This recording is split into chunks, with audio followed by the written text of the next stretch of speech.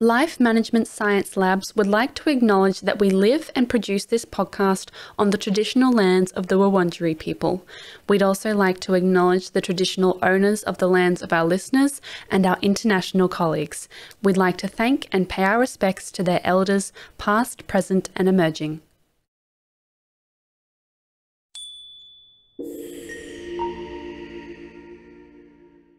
Hello everyone and welcome to Work in Progress, the Personal Productivity Science Insights podcast produced by LMSL, the Life Management Science Labs. We are champions of life management science, providing structured insights informed by science and inspired by practice on key aspects of conscious living. Each week, we bring you scientific and practical insights on each element with the expert knowledge of professionals in the field. Let's get started. I am your host, Tia, and today I am joined by Dr. Wisnu Wiradany, a cognitive scientist specializing in media multitasking and information processing. In today's episode, we are talking about the paradox of multitasking and how it really affects our productivity. So let's get started. Hi, Wisnu. How are you? Good, and happy to be here. And how are you? I'm great. Thank you so much for being here. So from what I've read, your profession is quite multifaceted and you've studied for many years. So for those who don't know you, do you mind explaining a bit about yourself and what it is you do? Yeah, so now I'm an assistant professor in psychology. So I work at a private university in Jakarta, Indonesia. I have been studying psychology over, 11, 12 years or something. So I started as a bachelor of psychology in Indonesia and got a master's degree. And I did an exchange with Erasmus Mundus to the Netherlands. Where I finished my master's, and then I got a PhD position there, which I did until 2019. So I graduated with a PhD in experimental psychology and cognitive science. And then I worked as a lecturer in the Netherlands, and then I was a postdoc also, and then I returned home for reasons. And started working in Jakarta from 2020. So I've been working as an assistant professor since mid 2020. So, what prompted your interest in psychology? I actually, so as a bit of a personal story, so I wasn't actually planning to go into university, but but apparently a school of my I was in school, but and a counselor of my school, without me knowing it happened in Indonesia, she sent an application on behalf of my name to different universities. I told my parents I didn't want to go to universities, but then they figured there's a letter coming that, oh, you want to get into universities, because there was an invitation to get into a university entrance exam. And then I thought that then I am going to university, and some other things happened. Then I started studying psychology, and apparently it was really fun. And not only because we learn about things that we can't see, tangibly or with our senses, but also because people get creative when studying things that we can't. We can sense directly with our senses. So we go into experiments. So experimental psychology has been my fascinations from the beginning. But there wasn't a lot of people who was doing experimental psychology in Indonesia, and I was lucky to have mentors that encouraged me to get abroad, because experimental psychology is very much alive there. And I went into a really good experimental psychology lab in Groningen, the Netherlands, where I learned not only how to do experiments, but also what are the things that are required to do decent psychological experiments. Because I'm really aware of the nature of these kind of studies, that we need equipments and things like that. So I pursue this kind of area. That's the topic is called open science these days. So I'm using open source softwares, try to minimize things that we need to get licensed for, And with that knowledge that I can bring back to Indonesia, I've been developing my own experimental psychology lab over the last, I don't know, 2.5, 3 years. Oh, wow. And now we can do experiments here. Yeah.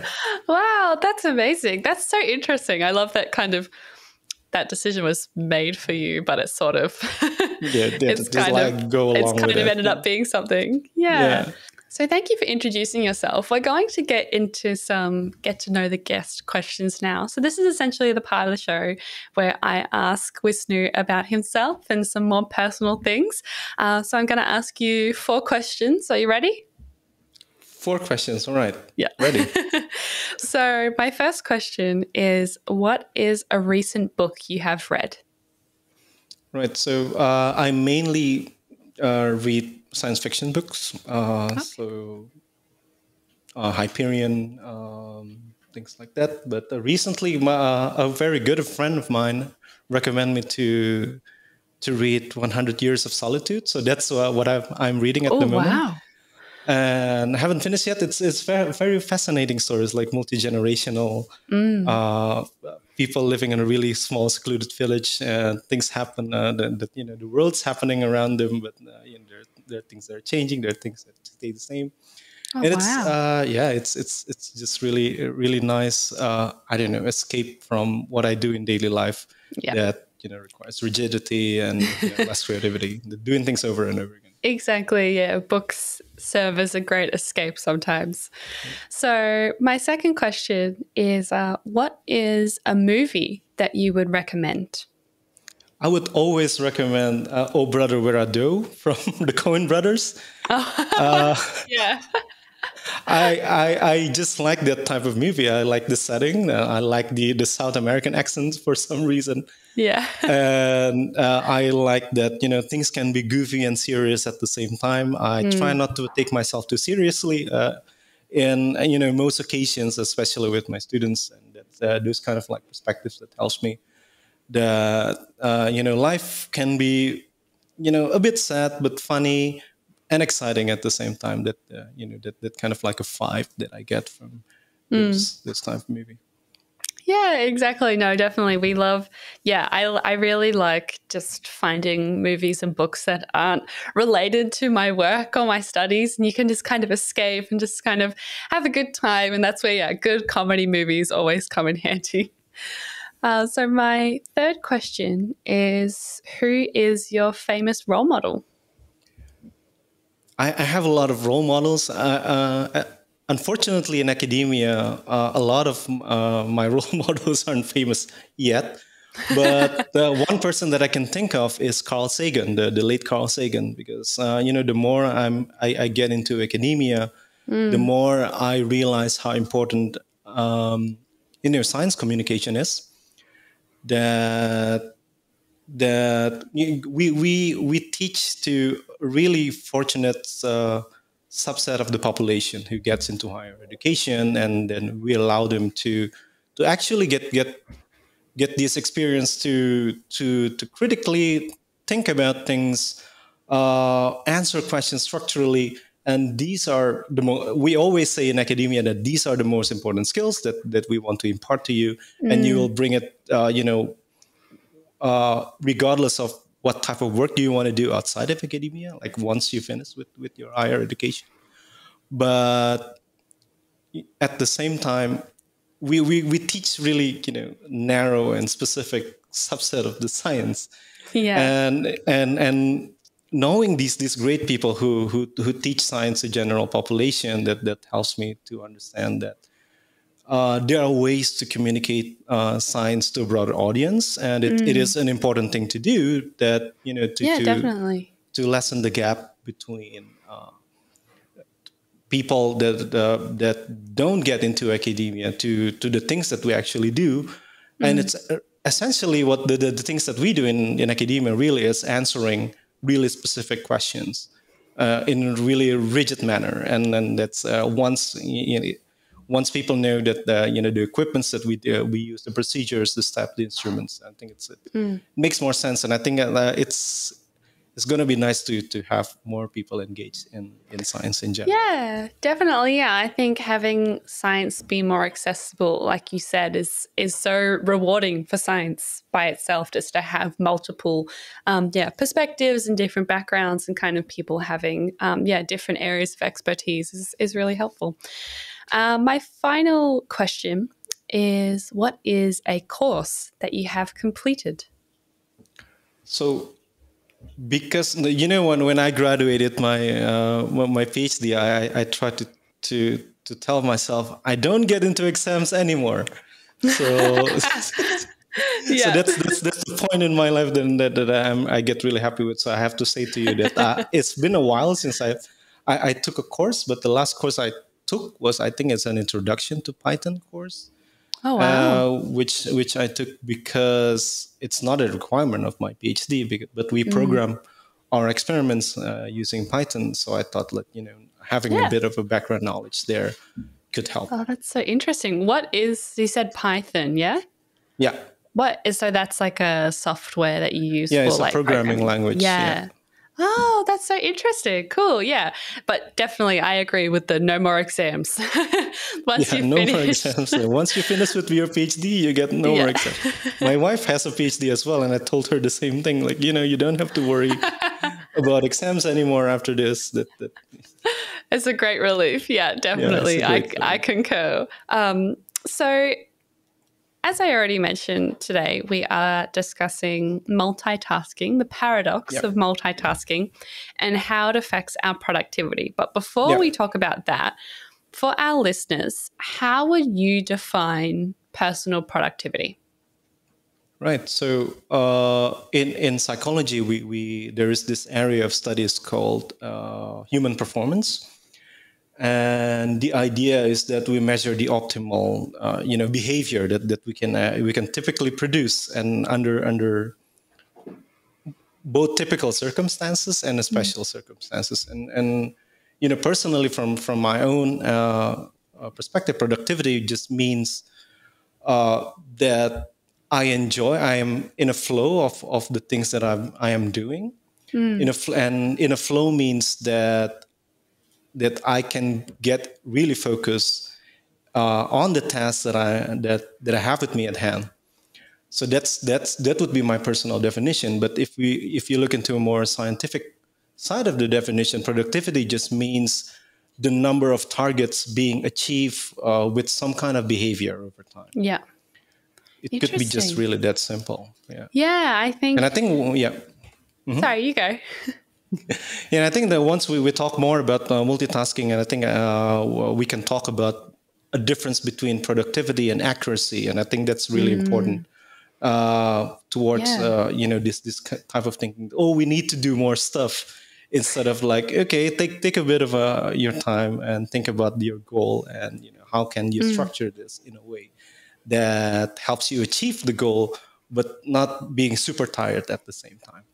Yeah, definitely. Yeah, I think there's different types of definitions of productivity depending on sort of how you look at it. But I think from what I've learned from sort of hosting this show for, I think it's been a couple months now, is just like productivity is more about the efforts that you put in, and being able to appreciate kind of your capacity, and avoiding multitasking, which is what we're going to talk about. But what do you think? What do you think people get wrong about personal productivity?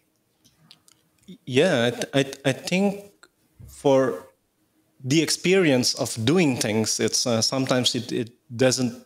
Not everything registers to our consciousness. That's something that we learn in psychology.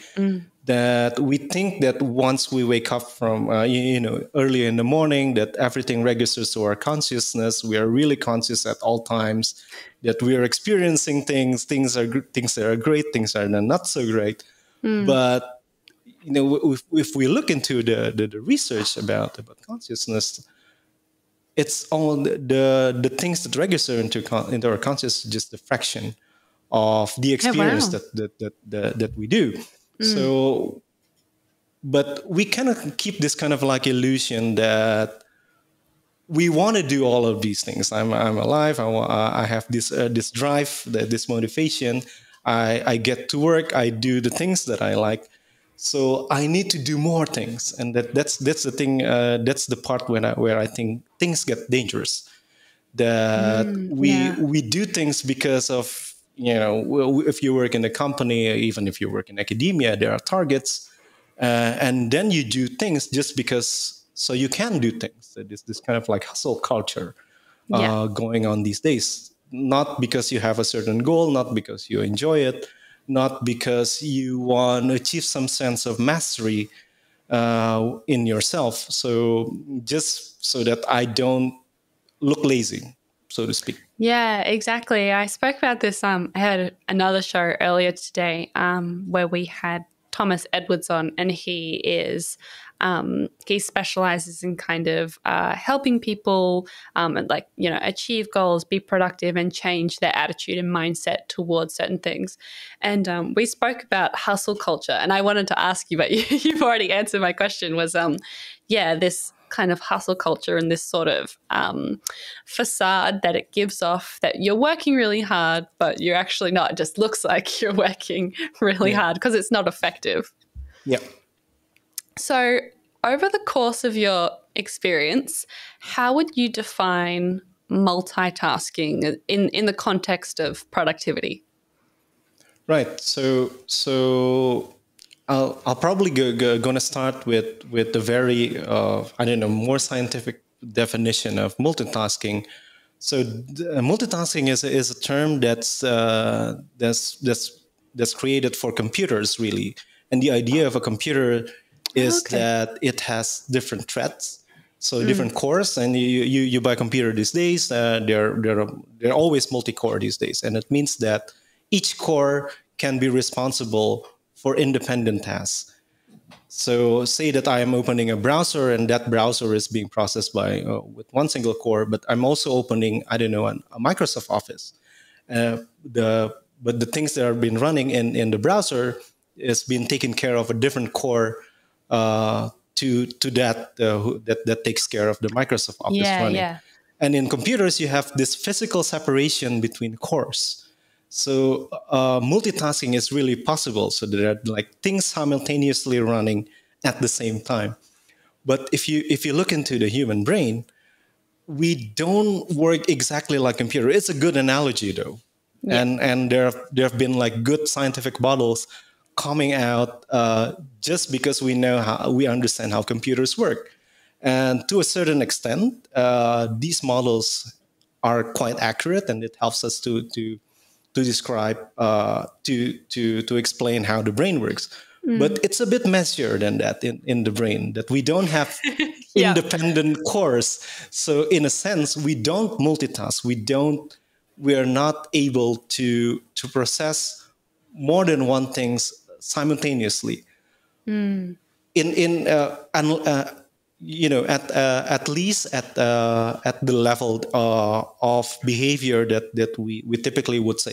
For instance, I wouldn't be able. I think people in general wouldn't be able to say typing a manuscript while paying attention to a news. To the news article or some news running in the background at the same time. What we do is switching back and forth simultaneously, frequently, from one task to another, and that's and because of the things that I mentioned really in the beginning, that not a lot of things are registered into our consciousness. We subjectively feel that. When we switch back and forth between typing on a computer and watching a news, that it happens simultaneously, whereas it's actually not. So multitasking is, one debate. I don't know. I can talk for really long. So you just please stop me when it gets really interesting. When it gets really technical. I can get really technical on this, but please stop me when it gets super technical. But multitasking. One of the debates that's been going on in the research on multitasking is that how we define a task, And recently, there's this really great series of experiments that I think nail it quite nicely. And so there's this experiment from Iwa Zumowska from Jagiellonian University, and she defines a task into a means that you pursue to a means that you get into to pursue a goal. So to define a task, you need a goal. You need something that you can achieve at a certain point of time. Say that I don't know, I'm writing an email. The goal is to get that email done, and the means to get the email written is for me to get into a keyboard and type some letters. So there's this certain kind of like series of activities, and I need to maybe think, I need to maybe open another document to look into the things that I want to write into that email. I might need to recall some part of my memory and things like that. But that's one chunk of your activity. That a task is defined by a goal and a means to pursue that goal. So that helps us to define multitasking as do you have different goals? If you don't have different goals, then it's not multitasking. Then we get into this point where I talk about distraction. So say that you're typing an email, you're really into it, you're looking into another document, but a colleague is calling you. Yeah.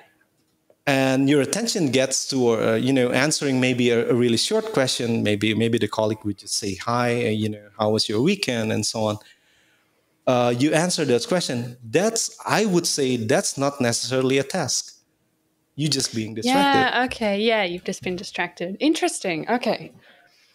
Right. So is there a scientific definition for a distraction, or not really? There is. So if you look into multitasking, you break parts of it. One part of it is where you orient your attention to it. So there is always this attention part going on that again, please stop me if I get too technical and too academics. So a big part of multitasking is attention. And if we look into research on attention, again, it subjectively feels like, we directing this mic so that it orients toward where my voice is coming from. But subjectively it feels like that. But attention, if you look into, I'm messing with the mic again. But attention, if you look into the brain activities, if you look into the kind of like mechanisms that going behind the curtains, is essentially a combination of three separate systems. So there's the alerting system, so that controls our arousal. So if there's some kind of changes in our environment, our stress level. So that's a way to think about arousal. Our stress level changes, we get our arousal increase. You can easily perceive this by the increase of your heartbeat. If you look into your pupils, pupils might dilate. So that's kind of like get you into this kind of like fight or flight situation. So that's the arousal, and that's part of the attention.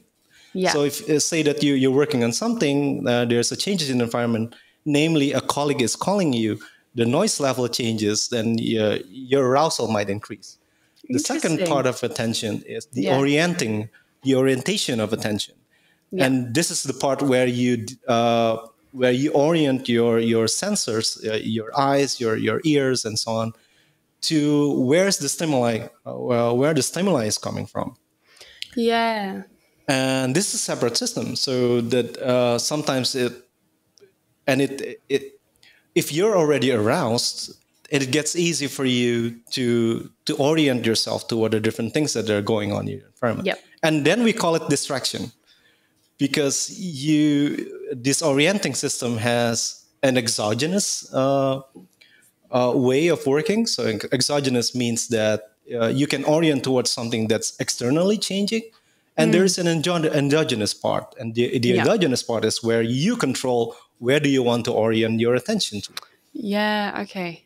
And distraction, that's if you get into this really technical definition of distraction, is just that exogenous orienting of attention. There is something changes in your environment. If that something is really novel, it's really has a high contrast towards the rest of the environment. Say that you're working in a really quiet room, and suddenly the door is open, then you would automatically get your attention, you orient your attention towards it. It can't be helped. It's the way we survive all of these million of years. And the last part of attention is we call it executive attention or inhibition. This is where you decide whether you want to deal with the distraction or you want to keep going with your task. Yeah. So these three events, the rising of your arousal, the orienting of your systems toward where the stimuli is coming from, and the deciding on whether you want to inhibit this distraction or do you want to reorient your attention. These three things can be perceived to be simultaneous, although if you look into the propagation of informations that going on in your brain, it happens in different time points at different time points. Wow, that's so fascinating. Because I think it looks so like simultaneous on a surface level, but there's actually so many different components that are happening kind of one after the other. So going back to my questions in terms, you brought up, like we talked about distractions, and multitasking is something that we see a lot kind of, looks like it's occurring on a consistent basis. But like you said, it's just changing that sort of like perspective back and forth. In terms of situations where people, for example, are learning, such as like in a classroom where you have multiple students who are trying to write down notes and listen to the lecture and, maybe talk to their friend or, they're playing with their hair or something like that. In those kind of circumstances, multitasking looks like it needs to be occurring. So what advice do you have for people like trying to administer these kind of situations? For example, like teachers who are trying to keep students engaged while also trying to keep them learning, writing things like, you've done lectures. Yeah. How do you feel like the classroom should operate to be productive? Right. So the funny thing about our sensory systems is that it can get occupied. The more it gets occupied, the less that you can get distracted. And that's because you have this kind of like, I don't know, maybe you have a series of jars and say that the distraction is coming from another jar of water. But if all the jars are full, it can't go into none of the jars that we're having. Right. So the idea is that if we keep students occupied, I don't know, ideally with them being engaged in the lectures, then it's getting harder. It would be harder for them to get distracted because they're orienting their systems towards something specific. Yeah. But of course, even the most engaging teachers can't get their students engaged all the time. And this is where the endogenous control of attention that I mentioned earlier come about. That if there's this kind of like part of the attention is tightly with our self-control, and if you came again with multitasking, the idea being that there is a goal, there is a means to pursue a goal.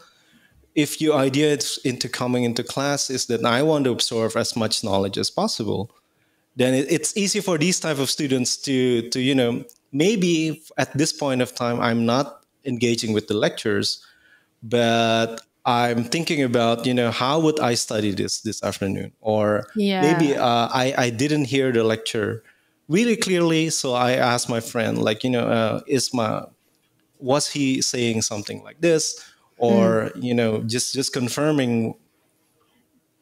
Even with the lecture. So that's something that I always do with my students. Like I will wait. I will ask them like, do you have questions? If you don't have questions, do you want to clarify some points? Because maybe you think about things that they're really, really related to what we are talking about at the moment. And you think it's going to be interesting. And this could be related. This could be could be not, and then we can clarify things together. But of course, not all students are coming to absorb as much knowledge as possible, and a lot of them are. I have to say, especially if you teach at private universities, maybe anecdotally speaking as well. I shouldn't stereotype. I shouldn't be stereotypical towards students, but I have to say it because I'm also collaborating a lot with educational scientists, that we know for a fact that a good portion of students that are not coming into classroom to absorb as much knowledge as possible. They come to get enough so that they can pass the exam. But my argument for these type of students is also that even for these type of students, that getting a bit of the knowledge in and getting focus and getting effectively absorb information is helpful, because then they can use the rest of their time playing games and I don't know, going to places with their friends, because we can go to places again these days. It's really nice. Yay! So it's my tips for them is for these students going back is that think about what do you want to do, what are your goals, and this could be a really short-term goal. This could be a midterm goal. I don't know, you want to pass this kind of exam. It could be a long-term goal that what do I want to do after I graduate? But once you have these goals, it's easier for you to determine what kind of means which you need to help you reach these goals. And this could be something that's related to education. I don't know. I don't really mind if my students are goofing around in my class because I am not expecting all of them to become scientists. Exactly. What I do expect from my students is that they get curious, they get into this kind of like critical thinking mode, that they question things. They get some interest spark. I don't know.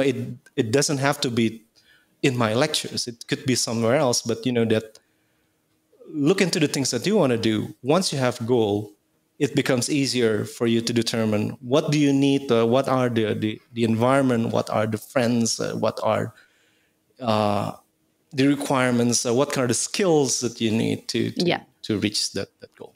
Interesting. So you mentioned before kind of having engaging professors and all that kind of thing.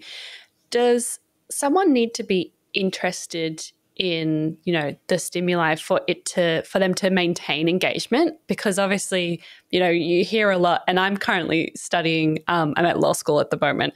And a lot of the time I am not That's a lot of reading, if I'm correct, right? It's a lot of reading. And a lot of the time I'm not really interested in the content, but I have to learn it and stay engaged. Do you think, from your personal experience, does someone have to be interested for them to maintain engagement?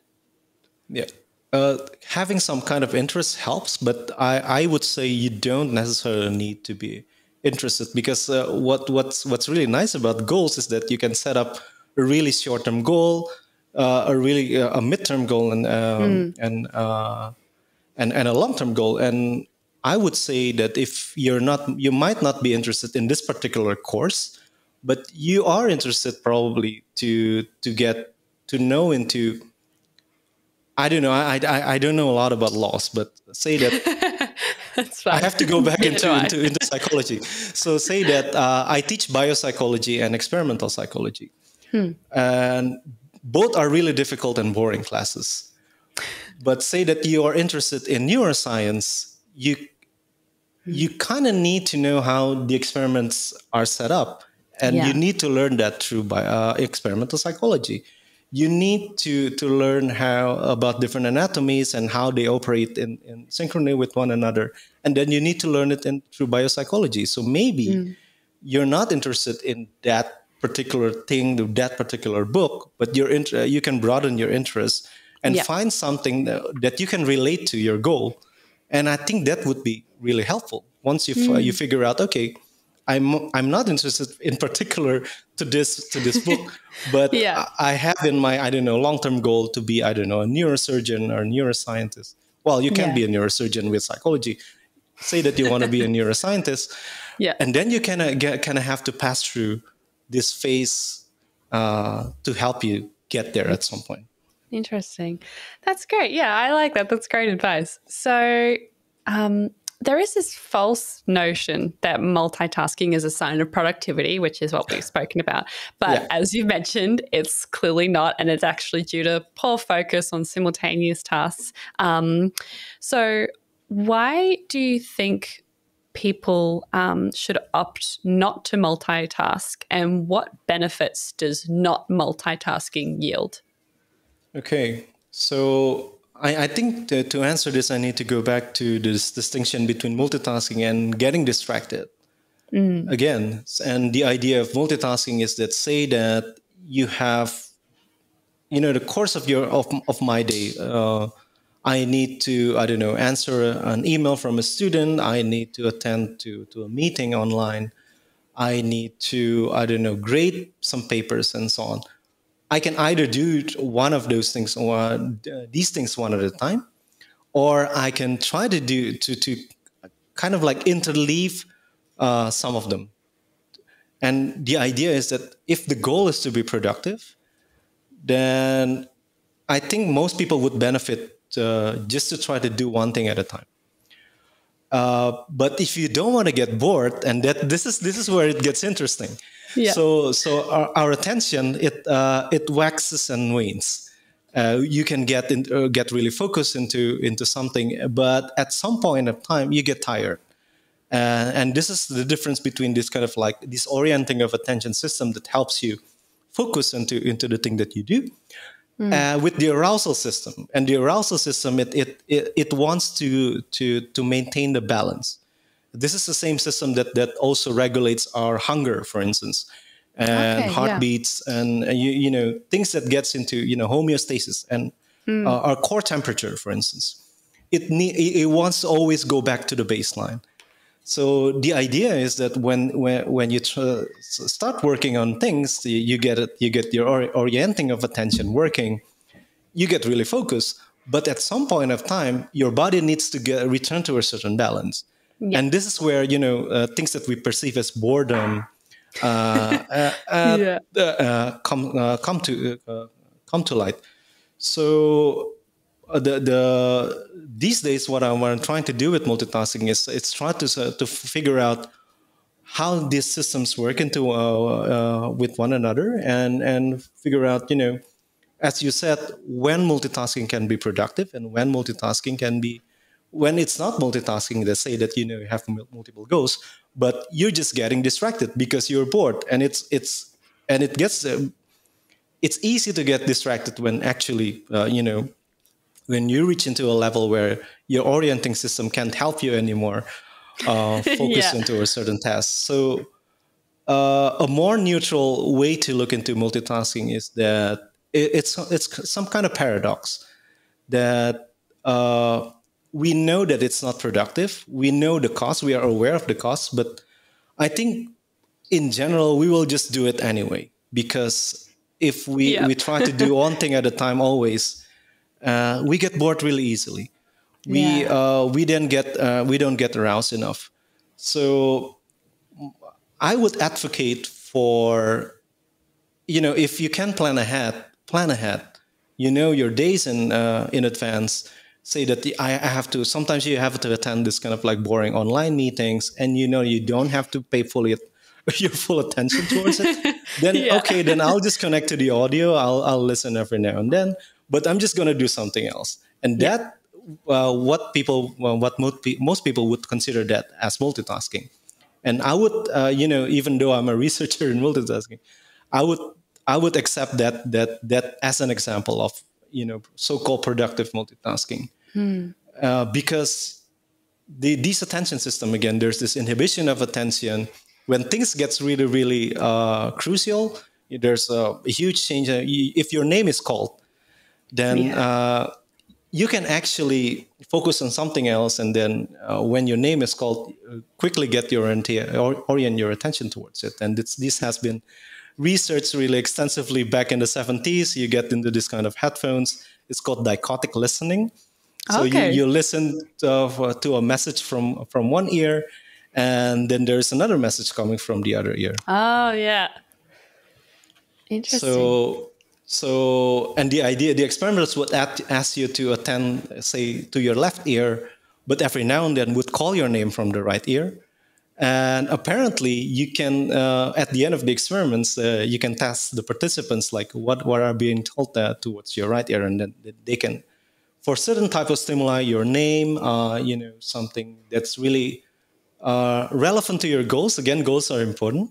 Okay, yeah. Those things can be attended even though you are doing something else. Yeah. That's so interesting. Yeah, that's really fascinating. So now that we've kind of had a good sort of overview of multitasking, what would you say are your top 3 tips regarding how one can overcome multitasking? Because obviously it's something that we try to do, but would you say that we're trying to multitask so that we don't get bored? Like, is that kind of like we're trying to have like multiple things going on so that we can switch so that we don't get bored with one? Is that kind of what what that is? Is that sort of what it looks like? So it's I don't know. I these days, the more I do research on multitasking, the more I look at it into something that is unavoidable. Because if it is actually not part of our behavior routine, people would just get do things one at a time from really long time. But the fact that if we observe people's behavior, it's not the case. So there is a need to multitask, and boredom, avoiding boredom is one of the answers to that. But I don't know. I still think that there are more to it. Interesting. Yeah. Okay. So my 3 tips would be that first, plan ahead. If you can, so always plan ahead. If you know your what your day looks like, you can already. I do checklists. At the first thing I do in the morning is to make a checklist of things that I need to do on that day. I tend to do. So there are easy things to do. Then I tend to spread them around. So I would do several easy things in the morning, and then I would get focused and do some of the difficult things that I really like, and then I want to end the day with another set of easy things. Yeah. So that helps. Anecdotally, it helps me. The second would be to use. We have technology these days, calendars and things like that. Calendars help me a lot. So my second tips would be to just use technology if you cannot plan ahead. So to avoid just attending into multiple things simultaneously. So I figure out recently that I use Windows computers, and you can have multiple desktops. That's really new for me. Yeah. So you can have your email and and whatnot, the things that regularly you need to monitor open in one desktop, and then you can open another desktop. And when I need to write a paper, I'm just going to open another desktop, and then I open my library of papers. Then I need to look. I open like a statistical program that I use, but I don't have to look to monitor my emails because that's just going on into the other desktop. And thanks to computers, they have multiple threads. Things are just going on in the background. Yeah. So there are things like that we can use to help us avoid being distracted. More recent studies, I think, from a really good colleague of mine, Jesper Augert from Denmark, is that students they actually aware when they got distracted. So a lot of these students, they also install productivity apps. So I have an app installed so that I cannot open emails outside of working hours. So Right. because Wow, sometimes it's habitual, and then okay, then I'm gonna check my emails. I do it too. Yeah.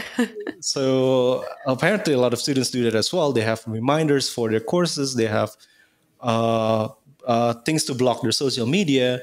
They have timers. There's this Pomodoro techniques. I'm collaborating with some group of educational scientists. We're doing research on that. Apparently, it's quite effective. Yeah. So I use it. I hope it's effective. Yeah, because I do it. So yeah, we compared this like 25 minutes, 25 minutes, 20 minutes of studying and 5-minute breaks with 12 minutes of studying with 3-minute breaks. Apparently, the 12 minutes is too short. And we also compared with a condition where students can just do whatever they want. So they divided their study hours by themselves. At least the Pomodoro technique is somewhat better than this kind of like self-regulated technique of just do whatever you want. Yeah, that's so interesting. I have been doing the Pomodoro technique recently because I've got some papers that are due recently, so I'm happy to make sure I get them done. And it's so interesting because when I set the timer I try to do 30 minutes and then take 10-minute break. But every single time I will lose focus at about the exact same moment, and I will like check the timer to see how much longer. Exactly, pretty much exactly every single time it says I've got 12 minutes, like more. So I don't last like the full. I tend to get I can't do the math, but I tend to only get so far. I think I get to like 20 minutes and then I lose it. So I try to push through the extra 12 minutes to get the full 30 minutes done and then but it's so interesting. Every single time I get I lose focus at the exact same moment. And it's interesting because I have lectures at the moment at my law school. They go for 3 hours. Oh my. And I'm just like, if I can't concentrate for 15 minutes, I don't know how I'm supposed to sit through a 3-hour lecture. Yeah, it's crazy with these lectures, right? So this semester, like the beginning of the next semester, I also need to teach 4 times 50 minutes. And I thought no, the students can't last that long. I can't last that long. So exactly. what I do during my lecture is that I typically have a 2 times 50 minutes lecture or 3 times 50 minutes lecture. So this is my third tips actually. Okay. Is to take a break. So that's we are doing research on that, and we know that they are really, really effective. So I mentioned earlier that there's this kind of like waxing and waning, this homeostasis system that we kind of need to get back into the baseline at some point. And the breaks allow us to actually go into the baseline, really structured and really, systematic manner. So it helps our body regulate itself. Like things are really busy. So, when you get engaged, there's you can only get engaged so much, even to things that you're really interested in. So the most fun part of my job is to analyze data, and I really like it a lot. But even if I have to do that for 2 hours continuously, I will make mistakes, and I'll get aware. I'll become aware of the point in which I started to make silly mistakes. So so you do need breaks, and this can be systematic. This can be something that you set by yourself. This can be something that you agree with I don't know, whoever it is that you're working with. If a student, then there's something with the lecture. I always make breaks in my lectures, and I always tell my students that at the beginning of a course, the lecturer is always asking you, what do we want to agree on these lectures? And I would always tell this lecturer to have a break. Me too. in between the courses. And another thing that's somewhat related to your experience is that we know that there's individual differences. So some people can maintain their focus of attention longer than others. I think, if we look into this kind of like observational studies where students are learning or reading things, or I don't know, doing their homework or something, and then they get monitored, or they're wearing an eye tracker, and then you can see what they're doing. it's actually really bleak that our focus of attention, it's the attention span these days is I think the best estimate is 3 minutes. Yeah, wow. So, but of course, and this is considering that, when after 3 minutes they say that a student is opening a browser to check social media streams or someone, or check an email or take a break or get a drink or something. But it's 3 minutes, and if there are like these observational studies between television and something, and then things happens in seconds, in matter of seconds. So what I get from those studies is that, first of all, our brain is really good at maintaining this kind of like a stream of consciousness that we think that we feel like we're doing one continuous thing, whereas we actually switch between tasks really often, really frequently in between. Yeah.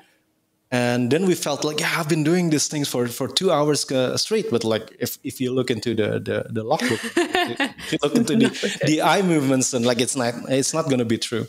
Yeah. So to again, breaks that these individual differences, like some people can maintain their focus a bit longer than others. But I think what's pretty common for a lot of our participants in multitasking studies is that people tend to overestimate their ability to multitask. So they feel like, and the irony is that people who overestimate their abilities the most are actually the worst at multitasking. So if we do studies on, like, how good are you?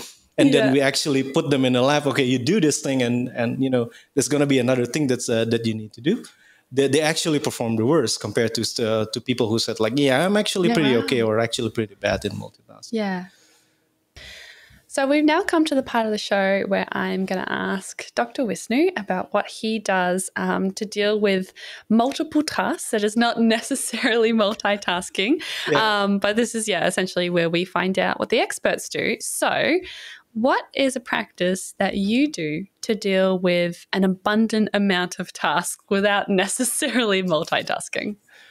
Right. So I try to practice what I preach. So I tell people to plan ahead. So I try to do that. I keep my calendar really. I try to keep it as neatly as possible. I know, in academia there are a lot of things that we need to do, but some of these things I tend to like more than others. So I like research more than teaching, and we also have to do outreach here. So this is a great opportunity, actually. I'm going to count this as one of my outreach points. So what I do is to make sure that I can block at least one day a week to do this, because it's part of the job as well. So I block a day in a week where I will exclusively just do anything that's related to research. Most of the time it's writing. Sometimes it's data analysis. Sometimes it's having meetings with the collaborators from abroad, which can happen in really weird hours. And then on these days, I can be a bit more flexible than others. So for the rest of the day, I try to keep it, I try to block my schedule that I need to do before something else is going on as well. So I teach, for instance, if I'm teaching on Tuesdays and Wednesdays, then I'll block sometimes on Monday, so that I know that I have some time to prepare for my lectures. So that's something that I tend to do as well. So it's like time blocking. Is that kind of what it is? Yeah. Okay. Interesting. So what would you say are 3 good things about this practice? So first of all, it helps me to not get stressed too much, because I know that I can anticipate what would happen ahead of time. The second is that it helps me to avoid distractions, or it's easier for me to say no to things. And in my profession, we have to say no for a lot of things. Yeah. Students can come outside the office hours, and they might want to get your personal, they want to contact you personally. That's something that I schedule as well ahead of time. So I have this kind of like students' office hours if they need to see me for university related things, they can reach me out on this particular time at this particular week, and they can reach me out through other means as well. And the third thing is that it helps me create a good habit. Because if we do things regularly, whatever that thing is, it becomes a habit at some point. And the thing about habit is that it requires less effort, and that's really this is really nice, because then less effort for doing a thing means you have more effort to do other things that you might like better, like, I don't know, baking a bread, and your hobbies and so on. So if you schedule your life ahead of time, of course it helps me, but I don't know, you have to find your own rhythm, and it takes a while. When I move to a different environment, I move to a different country, I move to a different university, people have different paces. You have different ways of thinking about what counts as productivity, and what counts as working, and so on. So kind of like need to adapt to that as well. But for me, what works is to just get really, I don't know, somewhat rigid and determining what kind of time that I want to allocate for work, and what kind of time that I want to allocate for my own life. So this kind of like work-life balance happening. Yeah. Interesting. So what, if there are any challenges when you do this practice? Sometimes you just need to let go of the things that on your calendar say that there's a sudden meeting, and there's a student needs your help, and like getting into a deadline. Of course, you need to be a bit flexible. So the challenge is that sometimes it can get less flexible with this kind of practice, that you plan things ahead. You're less stressed because you know what's going to happen. You can anticipate, but at the same time, there's kind of like different stressor coming from the things that you need to let go if an urgent thing coming up. Yeah, exactly. Definitely. I think I face that too. That's my biggest problem when it comes to like blocking out times for studying or work or life chores, etc. Is sometimes things come up, as they often do, during the week, and I have to be more flexible, and so I get disappointed because I'm like, oh no, I had this like great plan and now I have to like ditch it for something else, which is why I've kind of backed off the blocking. I just sort of put in a sort of more general goals, but I don't know if that's helping. I'll see how it goes. Yeah. So do you set up a particular time to kind of sit down and block out your calendar, or do you just kind of do it as tasks come? So the good thing about academia is that at the beginning of each semester, we kind of know at which day we have to teach. So then you can block your calendar ahead of time. So that's what I tend to do. And this, again, helps me because I used to work in the Netherlands, and everyone has their own calendar. It can be really rigid, and coffee meeting can you need to schedule that like months ahead of time. But here in Indonesia, people are more relaxed. And, sudden meetings can happen. So I try to get in between those kind of like, I don't want to get it too rigid. Like people should be able to get into coffee. I should be able to get into coffee with people as well. But at the same time, I don't want to suddenly say that a colleague said, well, we're going to have a meeting now. Now it's not going to happen. I have things on my schedule. So, yeah. Yeah, interesting. So how do you think this practice impacts your personal productivity? It keeps me sane. I don't know how else I can say that. The bare minimum. that in academia we need it's a lot of pressure, right? In academia, so we need to do research, we need to teach, we need to do outreach. There are tons of paperwork's coming, grading, things like that. So if I deal with these tasks one thing at a time, it's very easy for me to get overwhelmed, because then I'm just keeping up with my to-do list. But if I plan ahead of time, I have a to-do list ahead of time, it's also easier for me to say no. So Yeah, true. Yeah. this practice helps me to to also that my calendar is also my leverage. Say that there's this things that Yeah. meetings that should have been an email kind of thing. Yeah. It's Yes. easier No, for I me to completely say understand. that it's easier for me to say that we cannot do that because I have another thing on my calendar, instead of Yeah. like, okay, if I don't have anything planned, what other choice do I have? Yeah. Yeah, exactly. No, that's great. So, would you recommend this kind of practice to everyone? Yeah, that's the thing, right? I feel that it's too rigid to a lot of people, but it doesn't hurt to Right. try. I think it's to have some sort of plan, and keeping up with keeping it aligned with the research that has been done, and in multitasking, that goal settings, and it helps that you know what to do, even in a really really micro level, like what to do today, what to Yeah. do this month, you have a target for this year, you have what to do in a couple of years to come, and the longer the time span, the more uncertain things tend to be. So you'll be Yeah. more Yeah. flexible, but for the things that that's really close, that's really tangible, that it helps you to at least for me, what helps the most is that to get rid of the easy things really early, so that I have to worry about them later, because Yeah. the easy things like sign on a paper so that a student can graduate can be really important for them. It takes me like 5 seconds, but if it bears in I don't know 10 more emails that are coming to me on that day, it's easy to get Yeah. Yeah, yeah. exactly. So we're going to go into some audience questions now. So I've just got the one question here, but I think it's really interesting because this is something that I do while I am working or studying.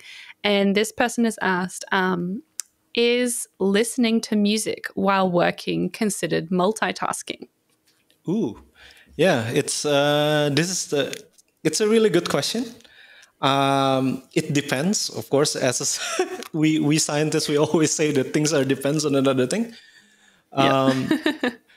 But the idea about multitasking is that it's a point where you have multiple tasks, and there's this. I think if you want to separate it into different levels, there's multitasking. You have multiple goals, multiple tasks.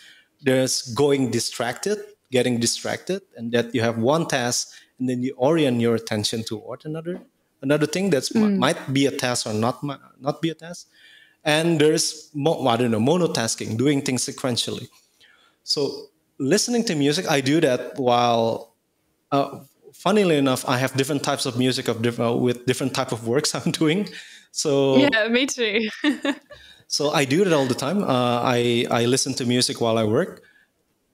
I think the idea is that if you start to get to sing along with the music, and if you attend to the music more to your work, then you're getting distracted. But Right. if having a music coming on your background, again, coming back to this arousal level thing that I mentioned earlier, it helps you getting into the right amount of arousal to help you focus. Then it's good. And I think that's in most Interesting. cases Yeah. what happened, that having something in the background helps you to tune into what you're doing, because you cannot hear anything else. You cannot hear sudden things when you're hearing music. Yeah. But of course, like Oh, songs, okay. they're easy to sing along. I tend not, Yeah. I tend not to listen to that kind of music when I try to focus. Yeah, I try to play more like instrumental, like classical, orchestral kind of music instead. Yeah, And things with words, I get stuck. yeah, My brain gets I get too distracted, and I end up not doing any work, like you said. yeah.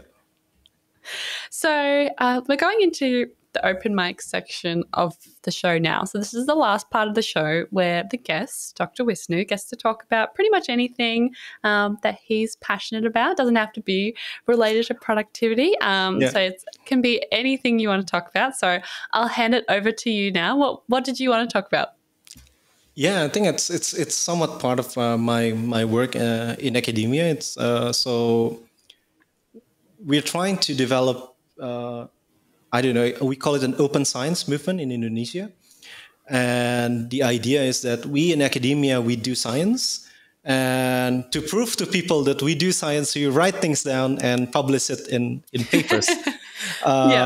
And these papers, unfortunately, if people outside of academia want to read them, you need to pay for them, to pay to read, research. And the irony is that, of course, like we in academia, we got nothing from this money that people pay for to read our papers. Only the publishers. So yeah, it's ludicrous. It's so it doesn't go to you; it goes to the people who published the journal or the article. So the journals they're managed by a publisher, and the publisher manage where the papers is being stored. Back in the days, they also print the papers so that people can buy them. I don't know if this practice can still going on these days. But I know that most journals, they don't pay papers anymore. So the only thing they need to pay is typesetting and storage. And you get charged I don't know, $15 per article. And times, I don't know, hundreds and thousands and tens of thousands of articles per year or per month that we in academia produce. And people cannot access them. And for psychology, it's not that urgent, but medical science, when the COVID-19 outbreak occurred, and it's still occurring at the moment, you can imagine how valuable these informations become. Of course. And you want everyone, well, not anyone with the means to do anything about it, to get access into these papers, and they don't. Yeah, of course. So and there's this open science movement, and the idea is that scientists should be able to other scientists should be able to reproduce other scientists' work, and this could be in form of papers. You can replicate experiments. This could be an instrument. This could be a way to get into certain type of participants, and so on. So it's a whole array of movements, and with the idea of to get science open to everyone. So and for me personally, I'm using open source softwares for statistical analysis, for doing programming my experiments, and the idea is that I can just publish my script somewhere so that other scientists in other part of the world can also do my experiments, and this helps me a lot at when I start building my own lab. Because of course we might have the equipments here, we have computers, but we don't have the programs. And if we want to use the program, we have to pay thousands of dollars every year just to subscribe to the program. So with open science, people like me who might study it abroad with some cool techniques, with cool experiments, and going back to places where they don't have access to those application systems anymore, to actually get a fighting chance to stay, to stay engaged in academia in the level that we're supposed to be in, and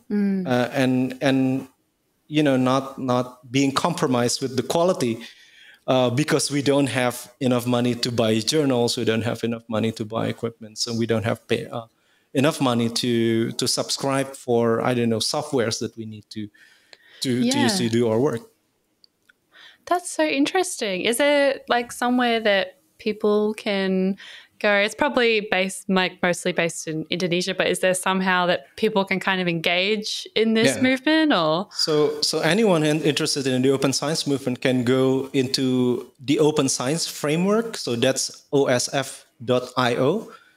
And then you can get all of these resources, information and resources. There's a repository there. You can put your data. You can put your script, anonymized data, of course. And you can also do this pre-registration, it's called. So, and the idea is that if you want to do an experiment, you have to publish your hypothesis first. And interesting. This helps researchers not to claim some findings after they do the experiment. So it's easy for us. Back in the days, like we do experiment A, and then we found something. We didn't find that we want, but we found something else. And then we say that, oh, this is something that we hypothesized before. But you cannot do that anymore with this pre-registration. And the idea is that you publish your hypothesis first, and then you do your experiments. And maybe you cannot confirm your hypothesis, but that's a finding as well. And this helps science propagate in a really, in more honest, open, and respectable manner.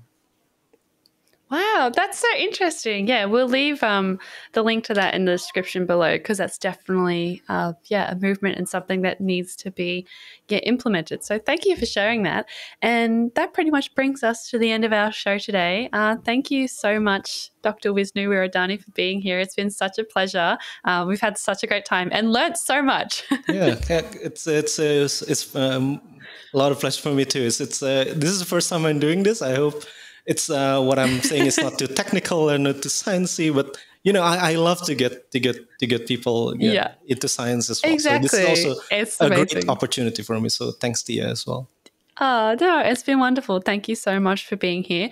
For those who want to find out a bit more about you and your research and your work, is there anywhere that they can go or anything that they can look at? Or so I'm on Twitter. I'm not that active. And also, you can find most researchers on ResearchGate.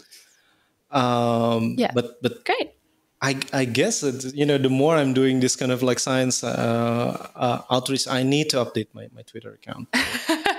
Exactly. It's something there that unfortunately kind of comes with that. But yeah, we'll leave the links to Dr. Wisnu's information down below. And for those who are listening or watching, thank you so much. And don't forget to like and subscribe. And we'll see you next week. Bye. Bye. Thanks. You have been listening to Work in Progress, the Personal Productivity Science Insights podcast produced by the Life Management Science Labs. Listen to episodes from LMSL's 10 Life Management Perspectives on Apple Podcasts, Google Podcasts, Spotify, YouTube, or other podcasting apps on your smartphone. If you enjoyed this episode, please consider rating our show, sharing it, and subscribing to our channel, as it helps others find us and us grow to bring you more quality resources. More of our work can be found on our website at pp.lmsl.net, where you can join our movement. I'm Tia Harmer. Thanks for tuning in.